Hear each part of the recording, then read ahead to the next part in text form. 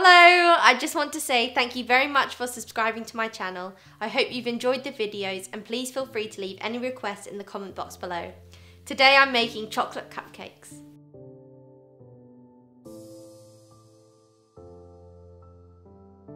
So into a big bowl, sift the flour, cocoa powder and baking powder.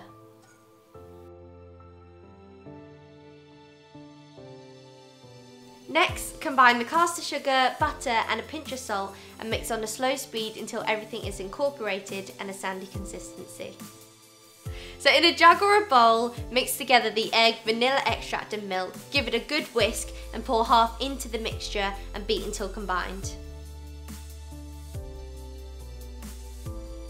With the mixer on low, pour in the rest of the liquid and beat until nice and smooth. Make sure you don't overbeat. Preheat your oven to 150 degrees. For other temperatures, they'll be listed here. Place them in the oven for about 15 to 20 minutes or until a skewer comes out clean. So mine were in the oven for the full 20 minutes. Pop them on a wire rack and let them cool for about 10 minutes before icing. For the icing, I've decided to do a vanilla buttercream frosting, just as I think adding a chocolate icing will be a bit too rich, but it's up to you if you want to do a chocolate frosting. To start, we're going to sift the icing sugar into a big bowl, add the butter and whisk on a slow medium speed until it comes together. Next, add vanilla extract to your milk in a separate bowl. With the mixer on low, we're going to pour in the vanilla extract and milk and we're going to beat until incorporated.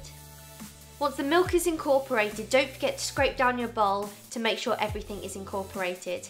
Turn your mixer onto full blast and we're going to mix for at least 5 minutes until it's light, fluffy and paler in colour, almost a white colour. So once light and fluffy, I'm going to put into a piping bag.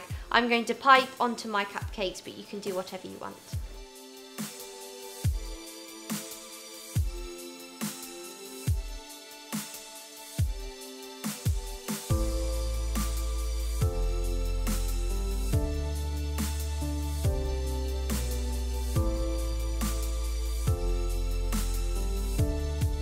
So that's chocolate cupcakes, easy.